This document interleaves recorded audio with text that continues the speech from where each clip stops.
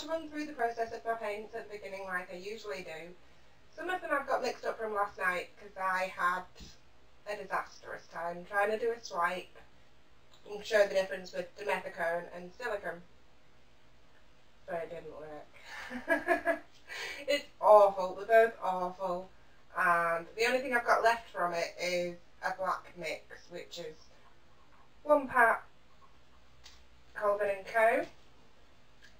Artist Acrylic, which I normally do use, and to it I've added some of this Metallic Magic pigment.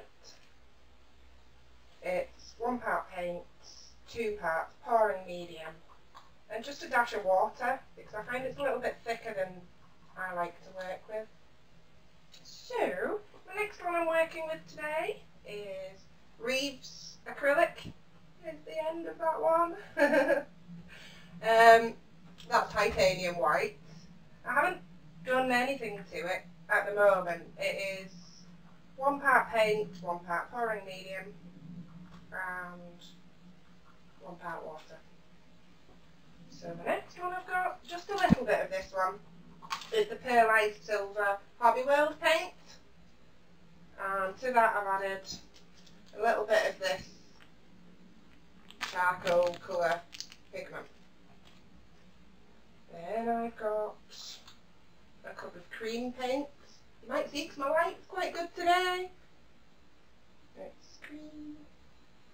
It's really nice, and together I've got the titanium white and just a dash of the metallic gold acrylic paint and the pearlized gold hobby paint. Then I've got a really deep copper, and this is made with the Hobby World pearlized paint again, and some of this beautiful copper pigment. I am adding these pigments to these because I'm aware that they're cheap paints, and with the Pouring Medium they're just not going to have that oomph that I want them to have. The nicest bronze colour. And this is made from metallic acrylic paint. It doesn't even have a name. It's like a light coppery colour. Into that I've got some of this brown. The black, as I say, does have Dimethicone in it from yesterday, and I'm going to add 3 drops of the Dimethicone into my white. Now it isn't what most people are using, but it's argan hair oil, and its second ingredient is Dimethicone. I'm just going to shift all of my paints out of the way and clear a space and bring my canvas in. I've put the little keys in the back of the canvas and I pre-soaked the back. So I've just been waiting today for it to dry out. I'm going to have absolute success today. It's going to be nothing like the last ones, because I said so. So, yesterday, what set me off today is I filled up my ice cube tray. I did one side white and then the other side with all of the blacks, whites and metallic colours, and I put it down and I swiped it. I let all the paint run out of the coloured side first, and as it ran out it kind of created this amazing bark effect. So that's all I'm doing today. I'm not even putting the white in the other side. I'm going to fill every slot up just in a random order with all of these colours, and then I'm going to lift it and let it flow down by itself, and hopefully it's going to give me that lovely bark again, then I can move on, I can stop sulking, and all will do well. I should have quite a good view of the canvas from there. I'm just going to bring over this, which is nasty because I'm a little scruff and I really don't clean up after myself properly in here at all. I'm about out of space. I've got stuff drying everywhere. Right, where to begin?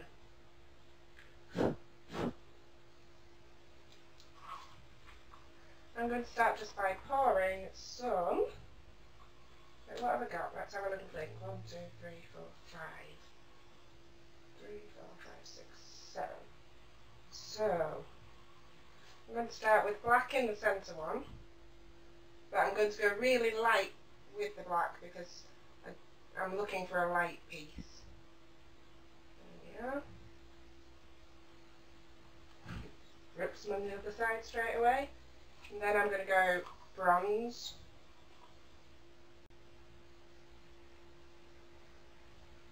Oh, that one is gorgeous. Okay. And I'm going to go with the cream.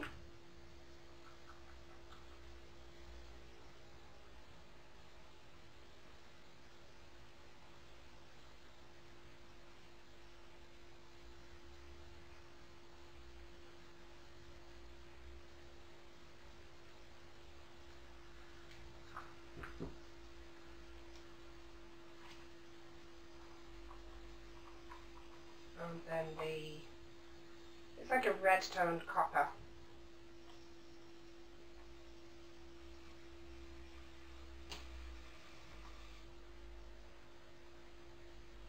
Okay. So then on the other side, I'm going to go white, where the black was.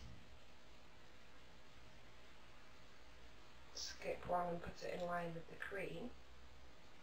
There's going to be no real order to this. I usually keep track and just move one over and have a consecutive sequence, but I don't think I'm going to keep track with the two left. Okay, so we weren't recording for a little minute there. Sorry. I've just been getting some of this in my hand. It's the Hobby Glue and Reeves Titanium White, mixed up with one part of each with water. I'm just dabbing it round, touching up wherever I think needed some. I put a line down here.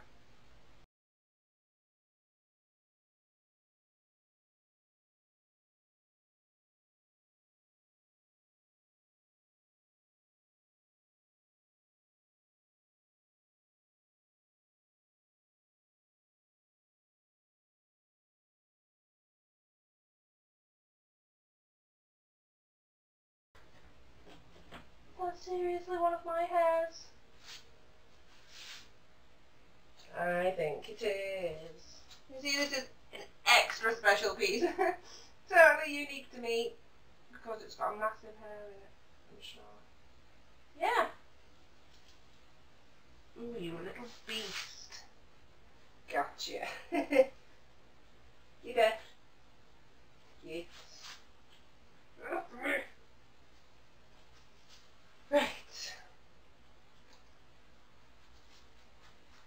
So, just a bit of movement before this paint sets like cement, which it appears to be trying to do. Just take it back that way a bit, and then across. I've got a bulk of paint there that I just gathered up. It's now forcing that other side to go across somewhat. We'll go back again, put everything back where it's supposed to be.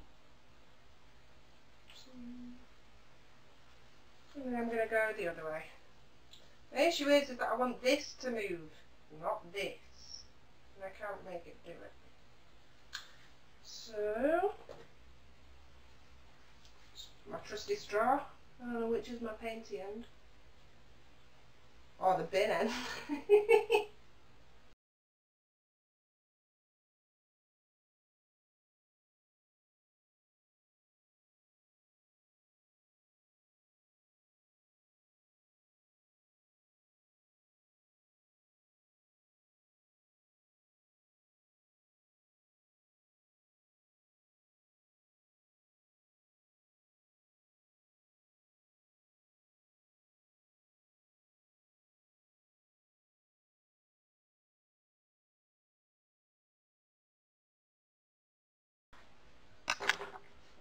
My decision now is whether or not I'm going to torch, heat gun, leave it alone. Take you up. Again, once I grab my phone and get some photos, you'll see that it's a whole different matter to what's showing on here. It is nice. Lovely metallics going through it. You can really pick up on the cream. But it isn't what it went like last night. I had perfect lines of the paint flowing. It all ran perfectly. It looked like a tree trunk.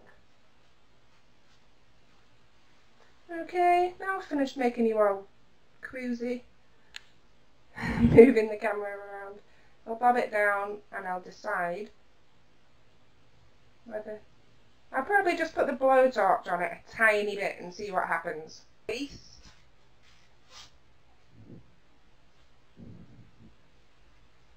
On to the left.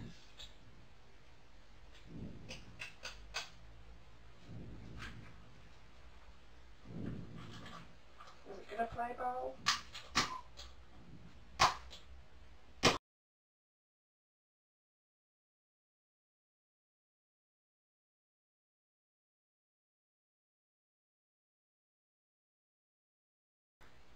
What do I do, guys? I wish you could talk to me. My straw's full of spit, so that's just going to go all over my painting. Not that I know where I put it. See, I've lost the plot now. I've gone to get the kids. It's probably not even going to move, actually, saying that. Because it's been sitting here. Move. Get moving.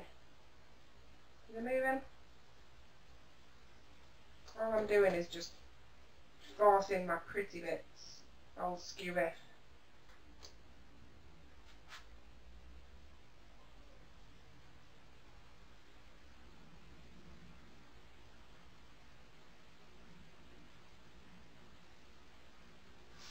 Yeah, the entire problem here is the consistency of the paint.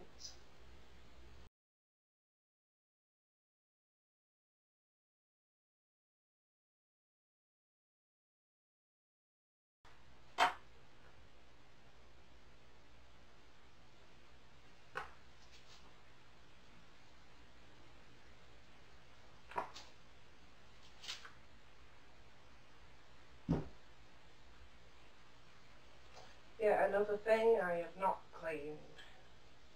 I'm an idiot.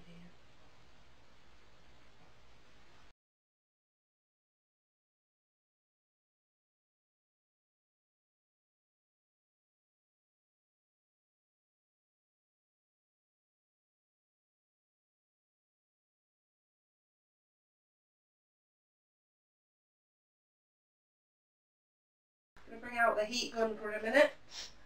See if I can't encourage my edges to move a little bit with the heat gun.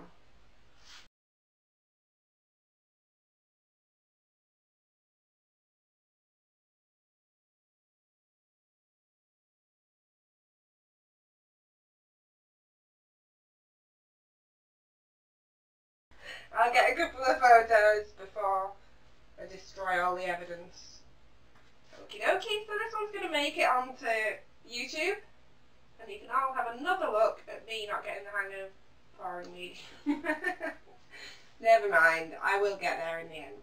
Thank you for joining me. I hope you all enjoyed this video. Bye!